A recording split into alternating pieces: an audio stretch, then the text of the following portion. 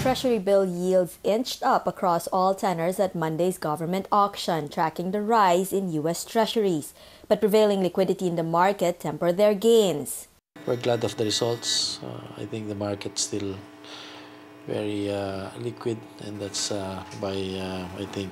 based on secondary rates, it's still below across all tenors. Overall, bids were very much in line with the sentiment. There is a better anticipation that yields will continue to be quite stable, at least during the next few months.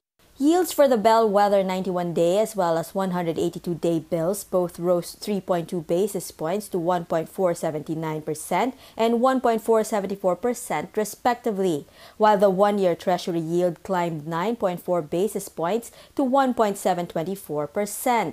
Analysts say rising bets that the Fed may increase rates soon after Friday's better-than-forecast jobs data prompted banks to bid higher at the auction, pushing yields up. BPI economist Nicolas Mapa shrugs off the increase, saying the debt market is adjusting after yields consistently fell in previous government sales. It's just the correction from the last auction where we saw yields, I think, fall a little too far. The market got ahead of itself with regard to the, environments yields with expectations that central banks would be on hold. With the data that's come out in the past month, it looks like the Fed does have enough, at least some ammunition, at least for the year end. They can still enact a Fed rate hike, possibly in December. Total bids for auction treasuries reached 46.17 billion pesos, more than twice the offering size. Mapa says a market awash with cash plus benign inflation outlook will help keep yields stable. The yields in the U.S. have tiptoed higher, so I think we're just tracking that move in general.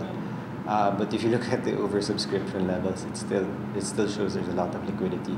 So it kept the yields, I think, well contained, even if there was a move for yields to inch higher.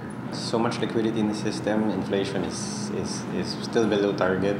Moving forward, Mapa says investors will be keeping a hawkish eye on the Fed's next move. Beverly Natividad, Bloomberg TV, Philippines.